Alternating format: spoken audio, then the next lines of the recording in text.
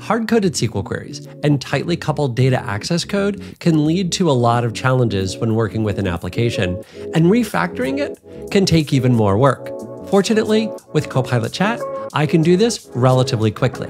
I have a function here that has a hard-coded SQL query that's also vulnerable to a SQL injection attack. I'm going to work iteratively to create a brand new repository for this. I start off by asking Copilot Chat to give me some ideas here. Copilot Chat gives me some suggestions, and then I settle on a plan. I go back to Copilot Chat and ask it to create my repository for me. It generates the code, I put that into my file, and now I have a brand new data layer that's ready to go. You can learn more about other challenges you can solve and prompt crafting by checking out the Copilot Chat Cookbook.